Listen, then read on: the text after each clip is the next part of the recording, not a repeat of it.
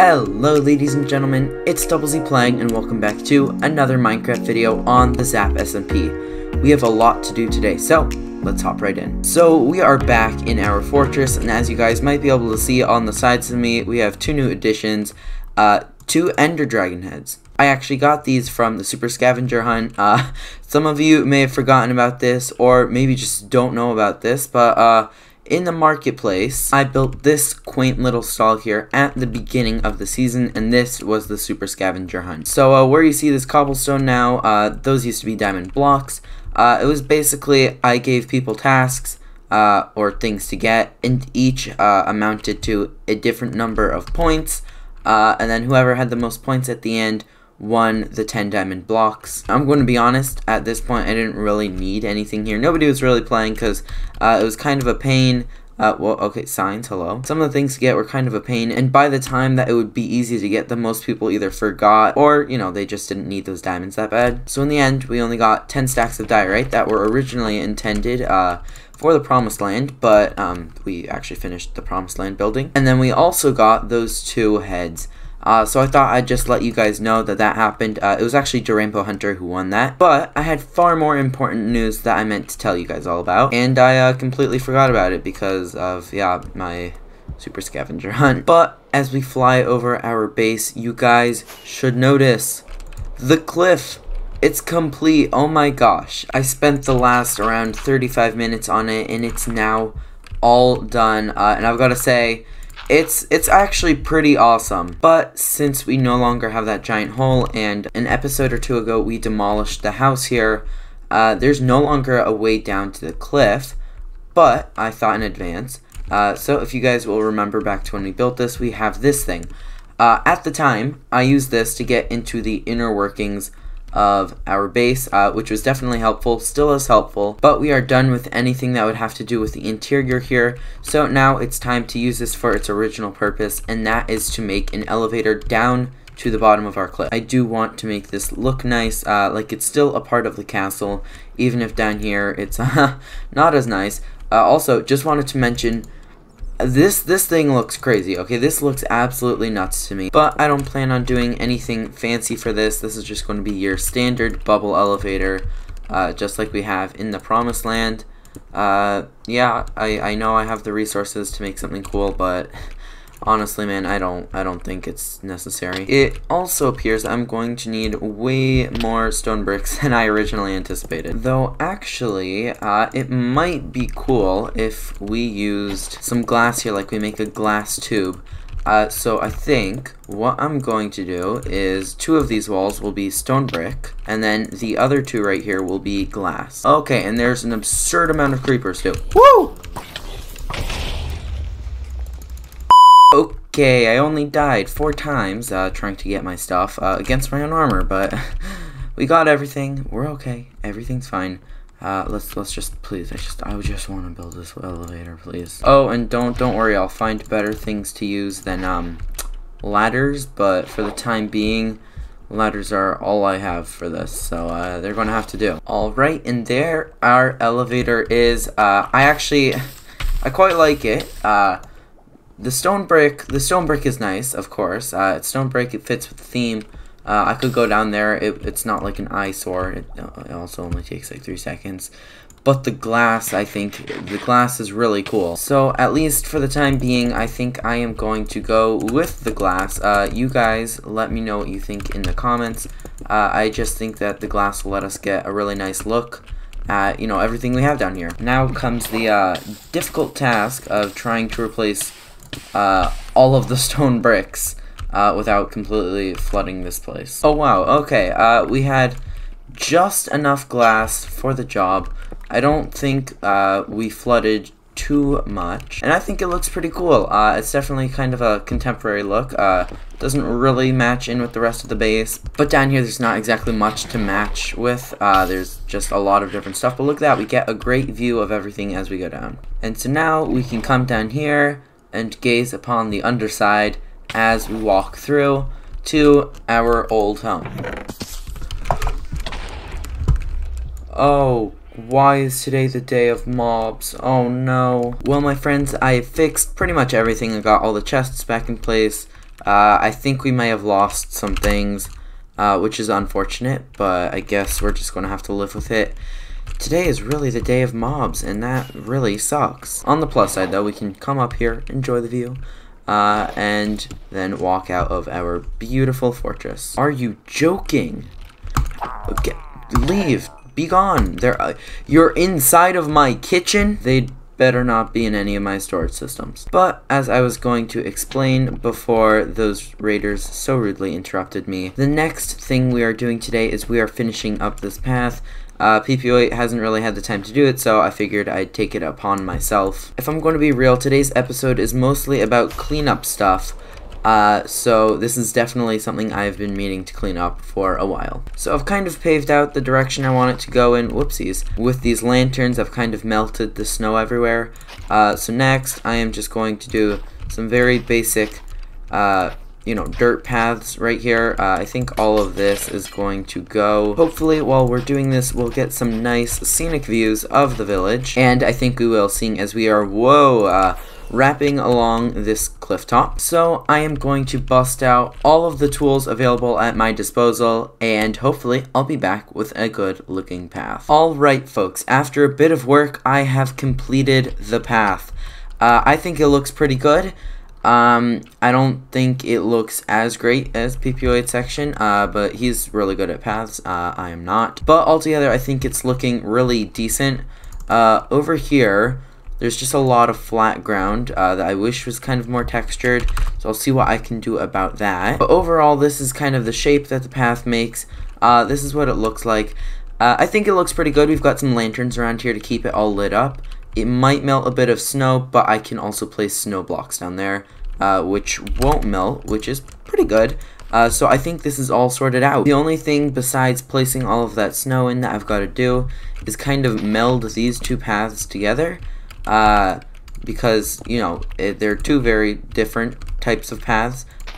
So my hope is that if we do a bit of this, hopefully, and then maybe, I'm just very wary.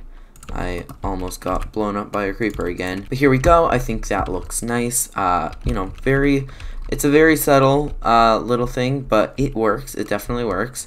And then over here, we can place in our snow blocks. It's apparent that I'm going to need a lot more snow. But at least for now, our time here at the base is complete, and now we must head on over to the Promised Land. We have a couple incomplete things that we have got to do here. Wow. So it's time to take care of business. Why?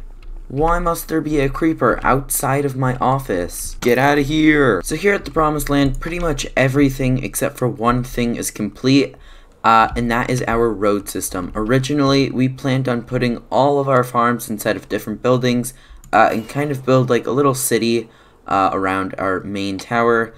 In the end, we decided not to, partially because we didn't have time, and partially I think because the farms just look cooler this way, uncovered. And just kind of the way that they're strewn around and stuff, it doesn't make sense.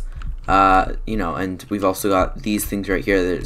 It just wouldn't make sense. But we still wanted this road that PPO8 was working on for us. We still wanted this here just because we thought it looked pretty good.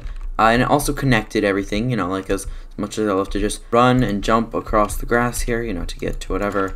It's not exactly ideal.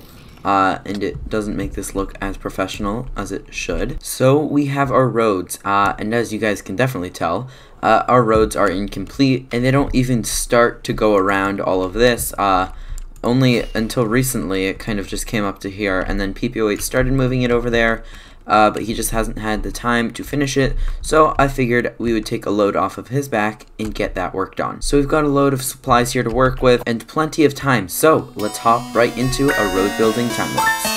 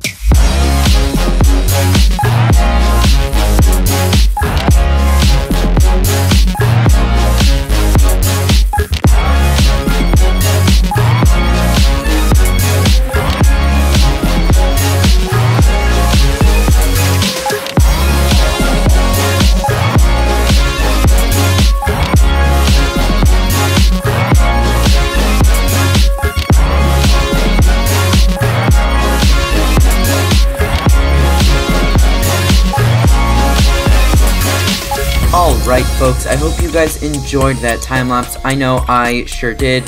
I'm really glad we got this all done. The Promised Land looks actually so much more complete with this. You'll notice I had to put some string on here to stop mob spawning. It just makes the whole place feel more tied together, you know, now instead of just random farms kind of everywhere. We've got a nice road that just ties everything together. There's definitely a bit of terraforming I'm going to have to do here, and I'm also going to have to collect flowers to place here. But all in all, I think this is a really good start. But that is going to be it for the Promised Land this episode. Now we are actually going to be heading back home to our base, where we have something important to build. Now, I'm going to be honest, I thought that I wasn't going to be back at my base this episode, but I forgot that I had meant to do this actually a while ago. But yeah, we are back here at our wheat field, where my beautiful king, MOOMOO TEH COW, reigns. Hello, my dear king. I've missed you. I also, yeah, I said I would build you a throne room. I didn't. But I am a man who keeps his promises, so we're going to have to build a throne room. So I think we're going to build it right here, actually. Oh no, but we've got the cows. The cows are going to be an issue. Alright folks, so I've cleared out the space and built the where the walls are going to go. Of course, the walls are not going to be stone. This is just kind of its layout. And so next, it's night, actually. Next, we have to sleep. But after that, we're going to head on over to our man-made forest, where it appears we don't actually have, well, we have some spruce, but we're going to need a bit of spruce for this. Alright, so our walls here are going to be 5 by 4, with spruce logs. Oh, would you look at that? See, none shall pass except for the Cow King himself. But anyways, we are stripping this wall. I think it looks pretty nice, kind of like expensive paneling. We also need glowstone, which luckily we have plenty of. And so right here we are building arches, or not arches, but actually we are building big pillars just like we have back in our throne room. And we've got the glowstone down here to act as lighting. It's all very majestic, very nice, all suited for a throne room. Alright, that looks much better. Now, what we're going to do is we are going to give this thing a roof. And once again, the addition of a roof makes this entire place look so much better. And the soul lanterns, in my opinion, also really add kind of a theme to this place, especially since the next section we are going to do involves diamonds. I went mining recently. So I have more diamonds than I did before, which is why I'm willing to spend them. 1, because of that, and 2, because, you know, my beautiful king. He deserves all the riches a yak could ever want. So to commemorate this truly flawless yak, we are going to be building a giant M for MOOMOO in the floor. I think that definitely looks nice. There wasn't exactly enough room in here for a diamond pile, but this definitely does the job. And while I went diamond mining, I also did a bit of gold digging. So I have got pretty much all of my gold, minus the gold from my giant pile over there. And with said gold, we are going to create a throne for our beautiful king. Alright, here we are. We have MOOMOO TEH COW's luxurious throne. Looking very, very rich, if I may say so. That's pretty much all of my gold, though, which isn't exactly a happy thing, but we'll deal with it. So now, if we add a back to this throne area, our room will pretty much be complete. Alright, so now, besides actually fetching our beautiful king himself, we only have one job left to do for this throne room.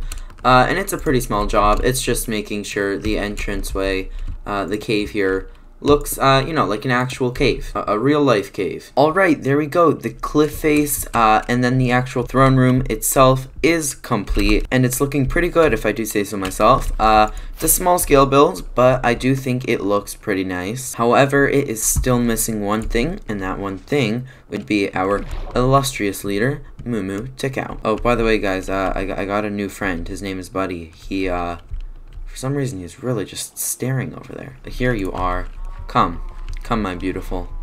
this way. You have a throne room, just like I promised you. Come on, just right over there, where the crazy spinny cow is. Alright, so hopefully with my guidance, yes, he's able to cross right into the throne room. Uh-oh. Hang on, please. I need to attach my beautiful baby up here. There we go. There we go. Okay.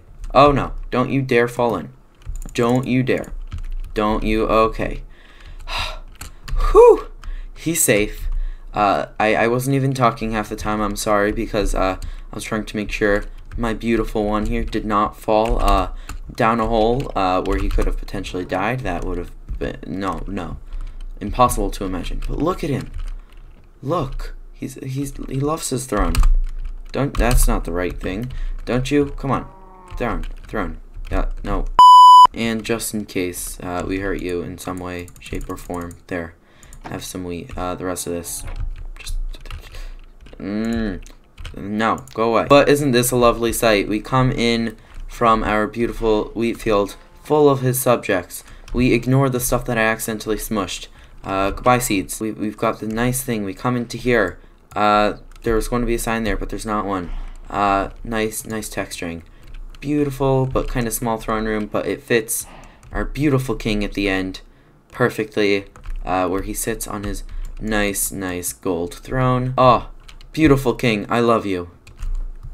Did you see? He raised his little head up. Oh, the man's a charmer. But I am happy about that. While that may be a bit small, it fits its purpose perfectly. Ow. And there we go. It says Throne Room of King MOOMOO TEH COW.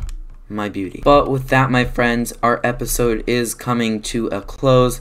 I've got to say, I am really happy about what we did today. For starters, we finished off the path over here.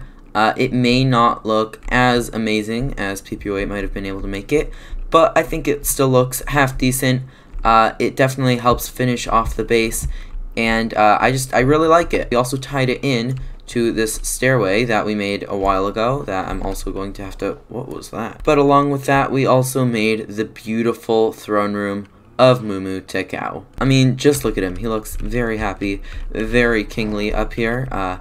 Yes, my dear boy, you are a king. Also, who could forget the giant diamond M on the floor in his throne room? Definitely worth the diamonds. We also made that road back at the promised land. Not going to go there because I don't have enough rockets right now.